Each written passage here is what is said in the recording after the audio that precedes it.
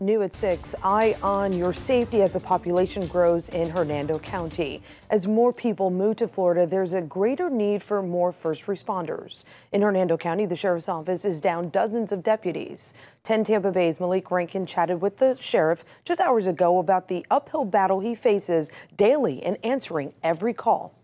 The Hernando County Sheriff's Office covers just under 500 square miles. Obviously, response times are directly related to how many people you have working. Sheriff Nienhuis says compared to state averages, Hernando County is about 200 deputies short-staffed. Having very high standards, having good people who do a good job and treat the public fairly is important, but sometimes you just need more people. And when you increase the population, that is certainly the time that you need to have more people. Hiring dozens of new deputies requires the staff to train them and the budget to afford it. It costs roughly $125,000 per deputy for training, equipment, and salary in their first year. That's going to be our priority for the next several years.